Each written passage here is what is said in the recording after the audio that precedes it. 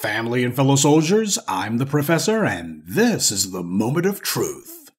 And now the Friday Crime Report. The more we look at what online influencer culture is, the more we see all kinds of things wrong with the people in it. It's full of schemers, scammers, and even killers. You had that Nigerian who got stabbed to death by his blonde influencer gal pal as one case study, and we have a lot of black people who follow and fall for these people's snake oil. The fitness influencer hustle is a pit of vipers that not nearly enough people talk about. Basically, it's faking it until you make it, though the making it part is almost never done honorably. You got a whole bunch of people out here who are not selling success, they are actually selling the idea of success, which has turned out to be far more monetizable. And that brings us to Cat Torres, who was born Catucia Torres Suarez. She's from Brazil and she didn't grow up in wealth. Since Brazilians are considered exotic, she eventually went to Europe where she found steady work as a model and was on the cover of a few magazines. She inevitably came to the United States, though, seeking a career in modeling, acting, whatever, and hopefully a sugar daddy too. Her high point in that particular regard was 11 years ago when she claimed to have a relationship with Leonardo DiCaprio, saying that the two of them met during the Cannes Film Festival, and apparently there was a photo or two of them at some event there. But she claimed that DiCaprio told her that they have to keep their relationship quiet. Perhaps that's because there's actually no real proof that the two of them were actually a couple, but she was grist for the gossip mill, so understand that. For the people out there who wonder, why is it that there's always a steady supply of young, pretty single females who are at events like Cannes and they're just there without a man of their own? This is what they're doing. Looking to throw their legs open for some rich or famous guy. It's clout chasing. But in her case, it worked because by name-dropping DiCaprio, she was able to yank herself out of obscurity and use the white media attention that she got to turbocharge her online influencer hustle. So while her acting career never panned out, she did put on a performance of sorts. She was able to parlay her modeling into a social media platform for herself on Instagram. And like any wannabe up-and-coming influencer, she staged images of wealth and success for herself, and the poor souls online who desperately crave that kind of materialism soon flocked to this bleach blonde bimbo. Mostly young women who were desperate to find out how to use their own looks to land some easy riches, and let's be honest, that's what drives the online success of people like Torres. She puts forward the image that all you gotta do is be photogenic by European standards, and you can eventually have people tripping over themselves to lay the world at your feet. So as she began to gain traction online, she also rebranded herself from being a fitness and modeling influencer to being a life coach and spiritual medium/guru. She began getting heavy into hallucinogenics like ayahuasca, which is often used in tea, and the people who use it claim to have reached higher planes of consciousness. She described herself as a witch at this point, and she wrote a book in 2017 called A Voice. By this point, she had over 1 million followers on Instagram, mostly Brazilian women, all hoping to be just like her. Seeing a chance to separate fools from their money, Torres began charging hundreds of dollars for so-called consultations and dating tips and other worthless advice. Torres had a large apartment in New York. Her live-in assistant described it as really messy, really dirty, didn't smell good. But Torres' descent into depravity was only just starting. The Brazilian teen girls and 20-somethings who saw her lavish lifestyle online were so desperate for her to let them in to be part of it. She promised them that she'd show them how to get married to successful men, even though she wasn't married to one, and they didn't have to do anything other than be pretty, just like her. She did it, and she could teach them how to run the same game. It's the oldest trick in the book, the classic something for nothing, a siren song which most of these young people today who spend way too much time online find irresistible. Torres snared a number of young women with these false promises. Two of them were Leticia Maya Alvarenga, age 21, and Desiree Freitas, age 25. Torres eventually got herself a mansion in Austin and began bringing a number of girls to live with her there. Now the girls, they thought that it was going to be like a big clubhouse, basically a non-stop slumber party, but in reality, Torres was planning a prison. One of the girls, named Sol, said Torres kept them isolated and controlled every aspect of their daily lives, prohibiting them from speaking to one another and having to ask permission to leave their rooms, even to go to the bathroom. Torres began the work of stripping these girls of their individuality and identity. The two women had black-colored hair like most Brazilians, but Torres had them dye it blonde so they would look more like her. She also had their cell phone contacts blocked so they couldn't communicate with their family or friends. Torres promised to change these girls' lives, and she at least kept that promise. According to the women, Torres was pimping them out.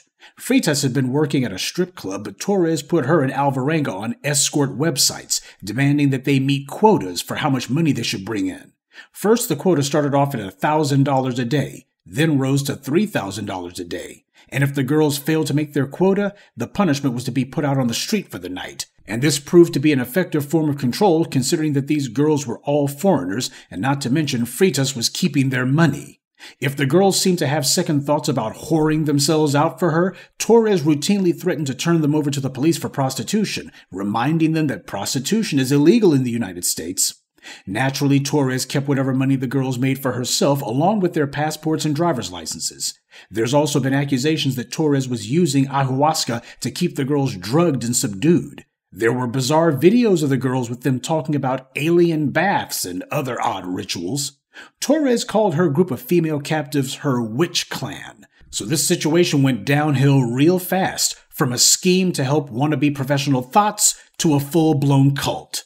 Torres' former assistant, along with other people, began to tell law enforcement about Torres' activities in an attempt to get her arrested, but that pesky genetic immunity from law kept that from happening. Even as a foreigner, she had just enough of the complexion for the protection. By September of 2022, the parents of Alvarenga and Freitas began a social media campaign to find their girls, which got the attention of Brazilian talk shows, and this eventually led to one of Brazil's top models, Yasmin Brunet, who has 3.2 million followers on Instagram, deciding to take on Torres herself by ambushing her on a live stream and calling her out about the girls' disappearances, and demanding that the girls actually get on camera and show people their surroundings as a way to document whether or not they're being held against their wills.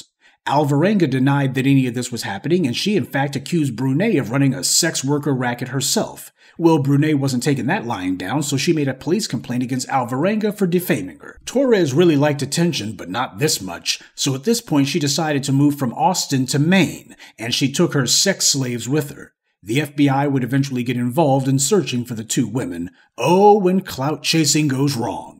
By November of 2022, police had convinced Torres and the other two women to go to a sheriff's office for a wellness check. This would result in Torres being deported to Brazil due to her sketchy immigration status. And that was just the beginning of her problems, because the federal authorities in Brazil had already issued arrest warrants for her on charges of human trafficking and slavery.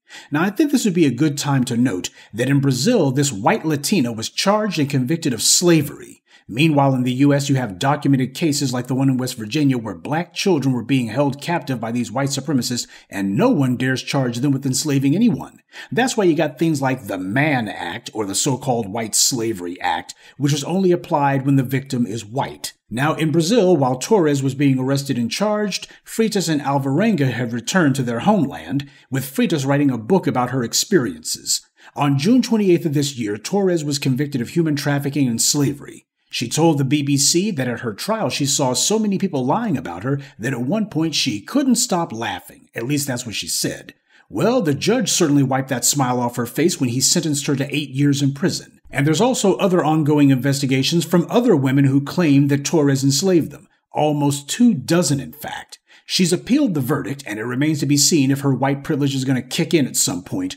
But of course, this is the first time that a woman's used her celebrity to trick other women into traps like this. Remember Allison Mack? She was the Smallville actress who joined a cult and was having women brought into it as sex slaves and getting branded by the cult leader. Mack would eventually be convicted of racketeering and conspiracy charges. Nothing about sex slavery, nothing about any of that. She was looking at 17 years in prison, but she turned state's witness against the cult leader and got a 3-year sentence instead.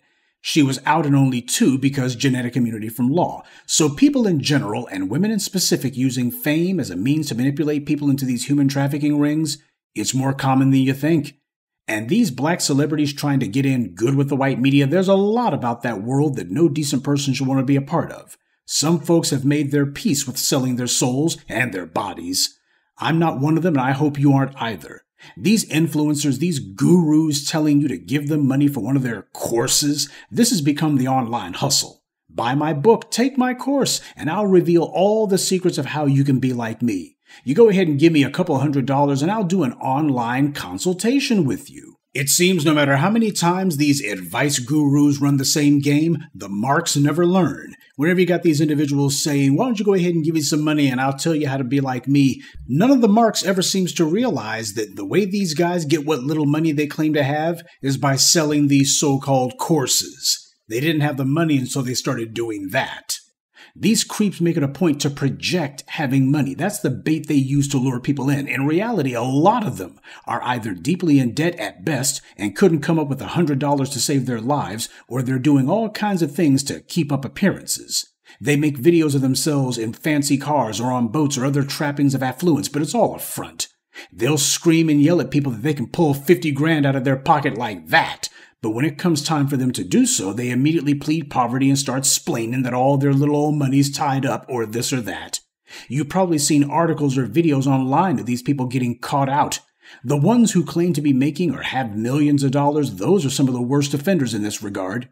You can't afford to believe what you see these people saying online. They're selling a fantasy. But sadly, too many people are only too eager to be marooned on their island.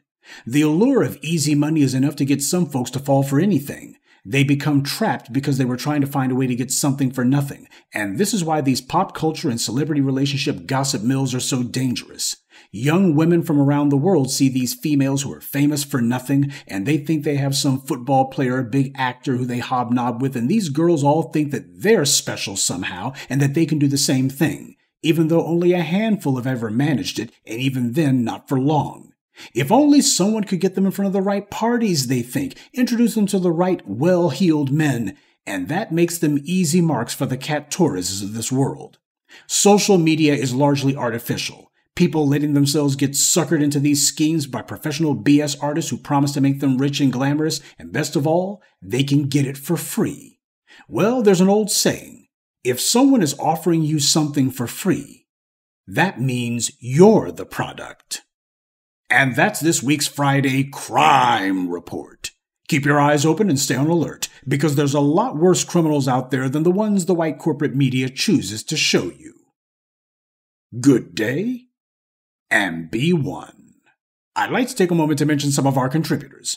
Mouse, Gingervine, Suleiman Alaji, DSC Bland, and Glenda Tice. Salute to them and thank you to everyone for listening, liking, and sharing this message. Black empowerment only exists because of you.